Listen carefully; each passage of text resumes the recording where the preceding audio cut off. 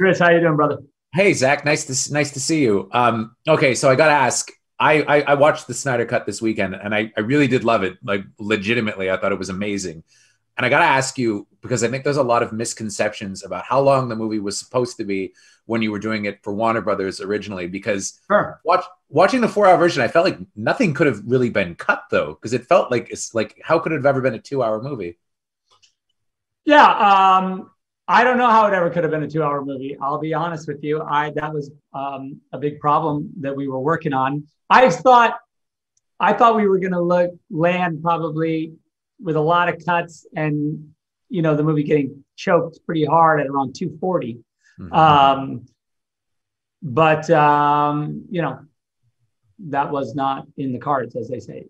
Mhm. Destiny had other things in mind for us. So Because yeah, it would have been, I don't know, I feel like if a 3 hour version had gone out, people would have really been into it because it's almost like Lord of the Rings, with all the Amazon mythology and stuff. And when you cut that out, it would be like cutting all the mythology out of that, like all the fantasy out of the film. It doesn't make any sense to me that that would have ever gone out as 2 hours. It's strange. yeah, you and I would have the same attitude on this one.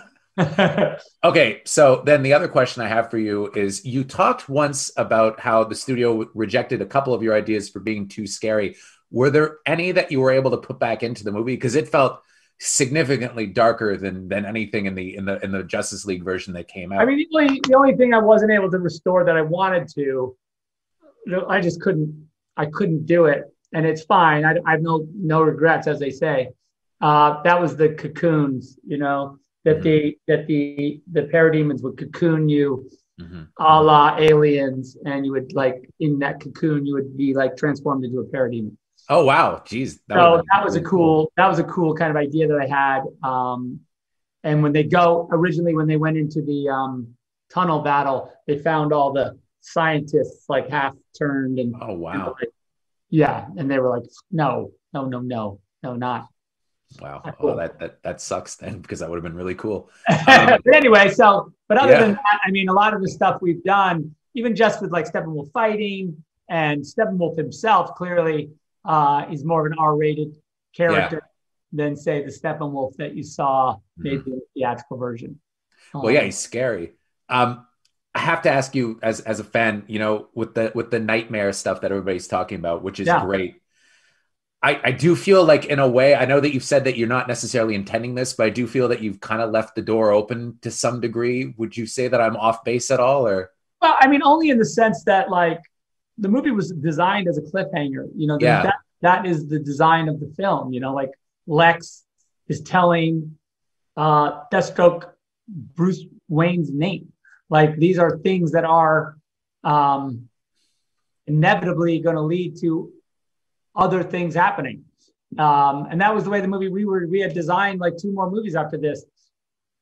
There's a look, in my opinion, this could be the only version of my version of Justice. I mean, this could be the last movie for sure. Right now, it is the last movie, and I just wanted to give the fans as a complete experience as possible in regard to like um, the genre trope of the superhero movie at its best is this kind of promise of things to come. So that's my well, I that's my. want I want to see it, and I think everybody's going to want to see it after this comes out. So hopefully, we'll see it. Thanks Well, a lot. Thanks a lot, man. Appreciate it. okay, cheers. So, hi, nice to meet you. Okay, so Nice I think meeting you, Chris. I think one of the questions that everybody has about the Snyder Cut, well, or Zack Snyder's Justice League, I guess, is that people want to know who approached whom. I think was it the studio that approached you guys? Were you guys that approached the studio? So it was right after the 2-year anniversary of the theatrical release. And I remember distinctly it was like 6:30 in the morning and we got a call from our agent and he said, "Are you guys sitting down?" And we go, "Yeah, it's kind of early. Is everything okay?" And he goes, "Well, I just got a call from the studio and they want to know if you want to put your cut on HBO Max." And we were like floored because we knew, we had seen what the fans were doing and it was getting bigger and bigger, but still the reality of like that happening was something entirely different. Mhm. And then they said, well, we don't have any money, so you have to put it up as a rough cut. And we were like, well, I don't know. And they said, well, what would it take? You know, and there was that question, well, what would it take?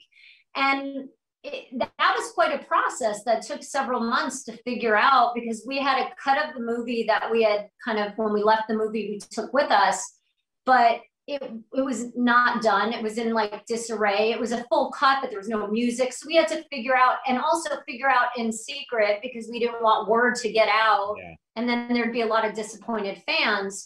So we did a lot of work and figured out, okay, this is what it would take to get it done. And we then showed them the movie. They came to our screening room and they got to see the cut of Justice League. It was in black and white, because like some of it was storyboard, some of it was previs, some of it was visual effects shots. And they sat through it, and I think they were amazed, because no one had ever seen that version of the film before, because it was not going to be a reality. It was a 4 hour, you know, it was under 4 hours, but it wasn't really a reality that would come to life. And finally, after seeing that and seeing our plan, they said, well, can you get it done by March? And we were like, oh, yes, we can. And that's how, you know, it eventually got made. Did the pandemic help with the situation, or did it actually hinder the situation? I think it helped, because one, you know, all the shooting went down for a time. So there wasn't a lot of content being generated. And we had the majority of, I mean, we only shot like one scene and one pickup. You know, we shot for 3 days. So everything was done in post, and everything could be done virtually. So even our music was done, like we would pipe in on the iPad and see them doing the music, and the orchestra had to be separated. And it was a little bit more challenging in the process of getting it made, but I think it helped get us made, because also the visual effects companies, the movies they were working on went down. So they had, you know, a lot of artists available that we were able to, you know, get to work. Is there a future perhaps for the continuity that we're seeing now kind of established by Justice League? I think everybody's going to hope that there is at the end.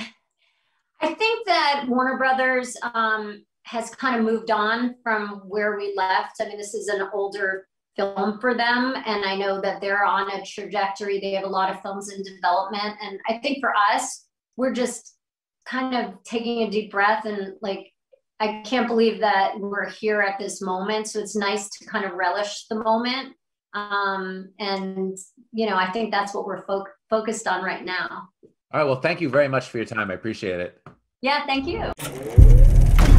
I want you to hit me as hard as you can.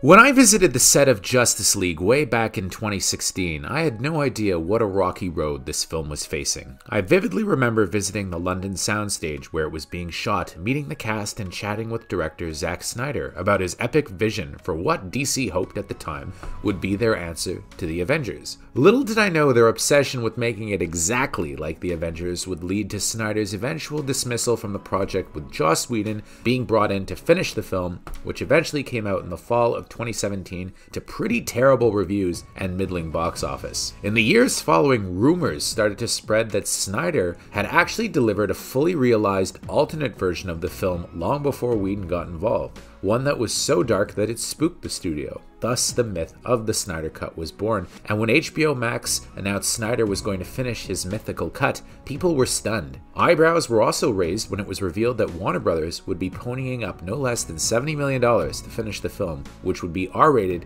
and run 4 hours long. The runtime was especially stunning, as the finished theatrical version of the film ran just under 2. No one was more of a doubting Thomas than me, as I assumed Snyder had originally been aiming for a 2-hour movie, and now we would be getting a crazy bloated rough cut. But how very, very wrong I was. Watching the Snyder Cut, or as it's now officially called, Zack Snyder's Justice League, my jaw was on the floor. This is no bloated extended version. It's an epic superhero team-up that's startlingly original, hugely influenced by Jack Kirby's work, and somewhat akin to a DC version of Lord of the Rings. The Whedon cut, for what it is, has almost nothing in common with Snyder's version. Maybe something like 40 minutes of what Snyder originally shot ended up in the Joss Whedon cut, but even the footage that he used had very little resemblance to the original. Take, for example, Wonder Woman's first big action scene where terrorists try to set off a bomb in a bank. In the Whedon version, they crack wise, and it's relatively lighthearted despite the high stakes. In the Snyder version, it's gruesome and intense, a lot like the opening bank robbery in The Dark Knight, and the baddies machine gun bank employees. Wonder Woman's reaction to them is appropriately violent and deadly, and this, no doubt, is going to divide fans, but it's startlingly bold and very Zack Snyder. The vast majority of this film is unseen footage. Over 3 hours of the film is unseen footage, let's be honest. And it gives the movie an epic scope that's striking. While the basic plot is similar, being that Steppenwolf, as voiced by Kieran Hines, wants to assemble the 3 mother boxes to pave the way for Darkseid to kill the planet, the two films have very little in common. Steppenwolf's look has been changed, making him much more of a Lovecraft-looking baddie, with a strong plot that hints at him being an exhausted character, desperate to break free from his own enslavement to Darkseid. The League themselves don't assemble until much later in the film, with a full 3 chapters of the 6-chapter film passing by the time the now assembled Batman, Flash, Wonder Woman, and Cyborg meet with J.K. Simmons' Commissioner Gordon on the rooftop, something which takes place a whole 2 hours into the film. The first half of the movie spends a lot of time amongst the Amazons, with Connie Nielsen's Hippolyta having a greatly enhanced role.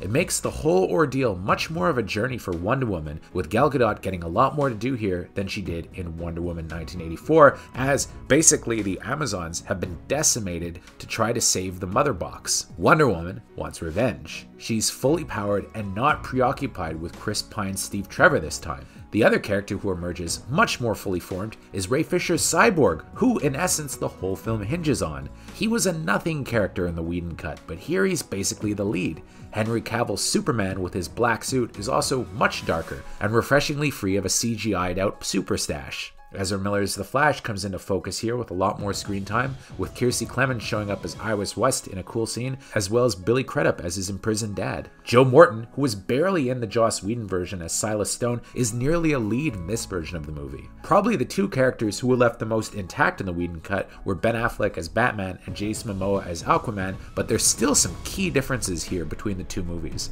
Momoa's Arthur Curry emerges as a much more serious character, even than he does in James Wan's Aquaman, while Affleck's Batman gets all the new material in the much-hyped nightmare sequence, which ends the film on a huge cliffhanger fans will be desperate to see resolved. Something interesting too, Amber Heard shows up as Mira a few times in this film with a British accent, and I think that was the original concept of the character. Really, I'm actually quite stunned by the Snyder Cut. In my wildest dreams, I really never knew it would be this different. Now, in regards to the R rating, the film actually does kind of deserve it. I think it probably could have squeezed by with a PG-13, but it's definitely not for kids. And yes, there's a couple of F-bombs, but they're tastefully used. I think there's 2 in the entire movie. One from Cyborg and one from Batman during the nightmare sequence. The thing is, people like to give Zack Snyder a hard time because his take on comic books is pretty dark. I don't know why, but there seems to be this vibe that comic book movies should always be family friendly. And the fact is, you know, we all read comic books as kids, but when we grow into adults, we don't always give up on comic books. When we're adults, our tastes change, but a lot of us still like comic books, and there's nothing wrong with doing a slightly more adult superhero movie, a superhero movie for adults. Now, of course, this probably wouldn't have paid off financially for the studio because Batman v Superman, as successful as it was, still didn't really gross the amount of money that Warner Brothers was hoping. I know that they wanted the movie to break $1 billion, and to be quite honest, Justice League in its form that it is now probably wouldn't have been a huge hit. But artistically, it's a much more satisfying film, and I think that when fans get a look at it and get a look at what they missed, they're going to be blown away. Snyder Cut aficionados and the people that have been hyping up for a long time really are in store for a major shock, and it's pretty impressive that they willed this movie into existence. It's so much better than the Joss Whedon version, and I think it's actually probably my favorite DCEU movie so far. Everything about it is just so much better, especially the score by Junkie XL. Danny Elfman did the score for the Joss Whedon version of Justice League, but it was not his best work. Junkie XL is working at full force here, and it's just about as good a score as the one that we got in Batman v Superman, with all the classic Superman themes from Man of Steel working their way into the film. It's really impressive. Now, the look of the film is probably going to upset a few people, or at least prove to be controversial, because the whole movie is presented in a 1:44:1 aspect ratio, which is the size of an IMAX screen. I'm sure that there's going to be a theatrical release of this on IMAX screens, and it's going to be unbelievable in scope, I'm sure. I think that Whedon probably shot himself in the foot a little bit by not reformatting it for TVs. I think he probably could have done it relatively easily, but it has to be said, it does give the film a really unique look, and it's quite striking. Notably, the color timing is totally different in this film. The Joss Whedon version of Justice League opted for that orange and teal look that was all the rage a few years ago. This is much more desaturated and in line with Snyder's work on Man of Steel and Batman v Superman. It has kind of that Terrence Malick meets DC vibe that we all really liked in Man of Steel, or at least I really liked. At 4 hours, I was shocked that the Snyder Cut goes by as quickly as it does, and I really did not anticipate to like it nearly as much as I did. Here's an example. My partner, she's been mocking the Snyder Cut the whole way through just because she hears me talking about it all the time on the podcast, on The Beard and the Bald, or I'm talking about it with the boss when we're doing Joblo material and coverage of the Snyder Cut, and to be honest, we've been running Snyder Cut material non-stop. So, you know, we make fun of it, and I talk about how sick I am of writing about the Snyder Cut, and it goes back and forth, and when the link came in, we were kind of, you know, teasing each other, saying, oh, it's going to be self-indulgent and this and that. We put it on the other night, watched it all the way through, and both of us looked at each other stunned at how good it was. Like, it really was that good. And even Laura, you know, God bless her, thought it was amazing, thought it was one of the best versions of Wonder Woman that she'd ever seen. And Zack Snyder, I mean, he proves his critics crazy wrong in this movie, and I'm sure that there's going to be a lot of other bloggers and writers and critics from other sites that are going to come out against this. But I have to say, if you're into Snyder and his version of the DCEU, this movie is as good as it's going to get. It's amazing. I loved it, and I'm absolutely stunned to give it a 9 on 10 because I did not expect that at all. And please, please, HBO Max and Warner Brothers, let Snyder finish the nightmare that he's teeing up at the end of this film because it's so good. Everybody's going to want to see it. I need to see it. And as if you didn't know, Zack Snyder's Justice League hits HBO Max on March 18th. Do yourself a favor, don't look at any of the footage that leaked. Let yourself be surprised at how amazing this director's cut really is. Stop right there. I'm in.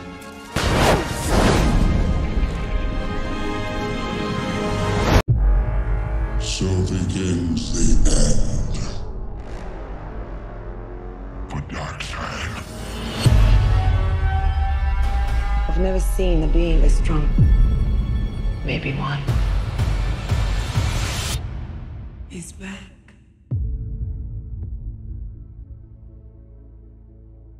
I spent a lot of time trying to divide us.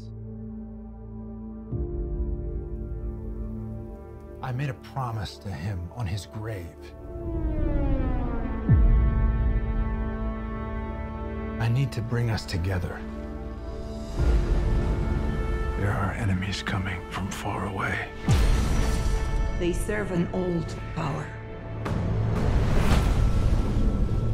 This world is divided.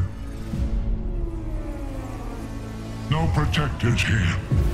No lanterns. No Kryptonian. It will fall in his name.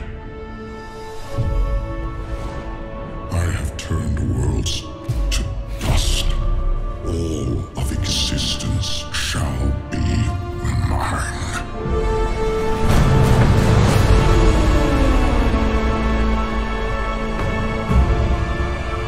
I have a second chance. I am not gonna waste it.